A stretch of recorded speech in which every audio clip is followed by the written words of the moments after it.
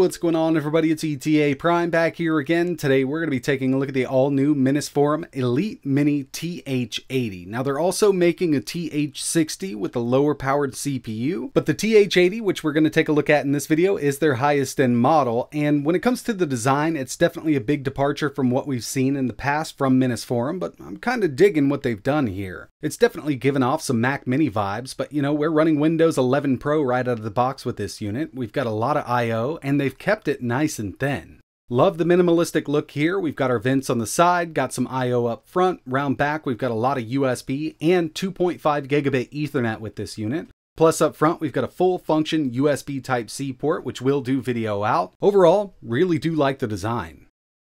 Inside of the box, they do include a mounting bracket. We've got our power cable, HDMI, and a 90-watt power supply. When it comes to I/O, up front here, we've got a full function USB Type-C port. Like I mentioned, this will do display out, one full-size USB 3.2 port, and our audio jack. On each side, there's not much going on, but we do have a lot of ventilation here for the CPU. And around back, we've got a dedicated audio in and an audio out port, 4 more USB 3.2 ports, 2.5 gigabit Ethernet, full-size HDMI, full-size display out, and our power in. So in total, we can do 3 displays on this unit, utilizing that USB Type-C up front, HDMI, and the display port.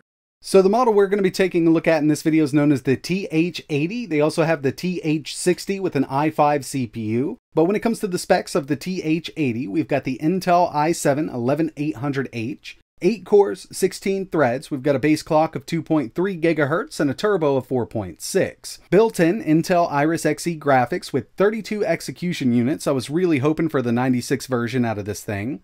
Up to 64 gigabytes of DDR4 at 3200 megahertz. The one we're looking at in this video has 16 gigabytes and it is running in dual channel. This little PC supports 2 NVMe SSDs up to 2 terabytes. I've got a 512 gig installed in one of the slots right now.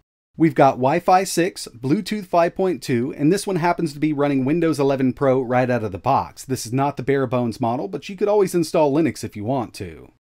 I did want to give you a look at the internals here. As you can see, we've got those 2 M.2 slots, and both of them do support an NVMe SSD. We could add an external GPU to this down the road. If you're interested, let me know in the comments below.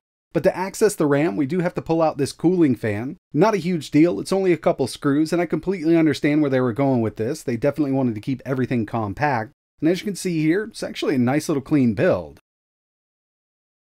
So setup on the PC went off without a hitch, and I do want to mention that this is not touted as a gaming PC, but we're definitely going to be testing out some games and emulation. I know the GPU isn't the most powerful, but the CPU here should put down some really good emulation performance. And lucky for us, this is actually running at 45 watts. There was no tweaking or tuning that I had to do, and I'm surprised at how quiet this thing is running at 45 watts, even at full boat. So I have heard it ramp up one time, and that was just installing the new Intel driver. I'm not exactly sure if it just messed with that fan curve or not, but it's a very quiet little unit, even sitting at 45 watts. Overall, very snappy little setup here, and I figured it would be with that i7 CPU. We've got those 8 cores and 16 threads up to 4.6 gigahertz, so when it comes to using this as your everyday PC, you're not going to have any trouble with web browsing, email checking, document editing. You could even do some 1080p video editing and photo editing on this machine. One thing that would have been really nice to see here is Thunderbolt support. Unfortunately, I did try Thunderbolt GPU out of that USB Type-C up front, but it's not Thunderbolt enabled. It's only USB 3.2. It's full function, but not Thunderbolt. Checking out a little bit of 4K video playback from YouTube. We'll go with this demo video here. We'll make sure we've got stats for nerds on, and we're at 4K 60. Not bad at all. So with this one here, on the initial load in, I had 2 drop frames, but throughout the whole video, it didn't drop anything else. And with these 11th gen Intel CPUs, I've always had really good luck with 4K video playback, even on the lower end ones. Now, it would have been cool to see that 96 execution unit Intel Iris Xe GPU in here. We've only got 32, but it's more than enough for 4K 60 out of this thing. And you know, going into this PC, just checking out the specs and everything like that, I had a great feeling that this was going to be a great little desktop replacement. It's far from a gaming machine, but for everyday use, you'll be good to go. Now, we'll definitely be testing out some gaming and emulation on this little rig just to see what it would do. But the first thing I wanted to show you were a few benchmarks that I ran on this machine. Geekbench 5 coming in with a single core of 1570, multi 6657. Definitely not 12th gen or Zen 3 performance, but for an 11th gen Intel, not bad at all. Next up, we've got 3D Mark Wildlife. This is a Vulkan benchmark for that built-in GPU, 5660. And finally, Night Raid, and we only got a 10,000. So keep in mind we've got that lower end GPU, but I still want to see what kind of games we can play with this unit. And the first game we have here is the Art of Rally. I'm at 900p high. At 1080 high, I was getting a few dips here and there, a little under 60. So I might have to drop it down to medium if I want to do 1080. But the game still looks great at 900p, and I can get an average of 78 FPS out of this. Moving over to OG Skyrim, 1080p high, and we do get some dips under 60 at high, so taking it down to medium is the way to go. I just ran it like this to see what would happen. I mean, it's so close to running at a constant 60, but I did see some dips down into the 50s.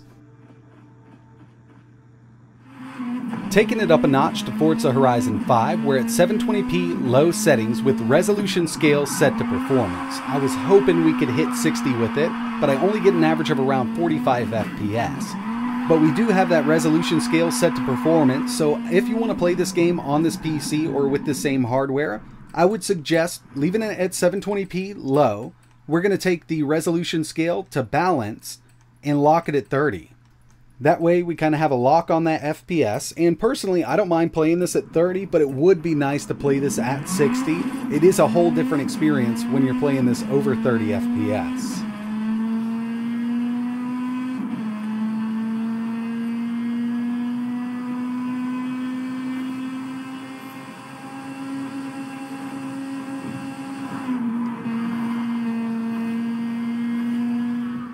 And for the last PC game here, I figured I'd go ahead and throw a fighting game in. We've got Street Fighter V 1080p with a low-medium mix, and basically I've got textures set to medium and shadows to medium. Everything else is at low, but we're still at 1080p, and the game runs great. So obviously it's not a AAA gaming machine given that we have that built-in Iris Xe GPU with only 32 execution units, but this does handle emulation like a champ. Here's PS2 using PCSX2, Gran Turismo 4, using the DirectX 11 backend at 1080p. And if you take a look at Afterburner, we're almost maxing out that GPU. And every once in a while, at least with this game here, I do notice a hiccup, but there are easier to emulate games. And with this little setup, you should be able to do a lot of the stuff at 720p. If you're into emulation, you know about the Dolphin emulator and how well it runs on x86 hardware. I'm using the Vulkan backend, we've got a Wii game going, Tatsunoko vs Capcom, and we're at 1440p. So yeah, the Dolphin emulator runs amazing on this hardware, and when it comes down to it, there are a few harder to emulate games like F-Zero. That one might need to be dropped down to 1080, but overall, Wii and Gamecube is totally possible on this machine. So is WiiU using the CEMU emulator. Vulkan backend, async shaders, Bayonetta 2, running at full speed. I mean, this is some really good performance given the GPU we have here. And another one I tested was Breath of the Wild. That one there with a 30 FPS lock, you can play it all day long.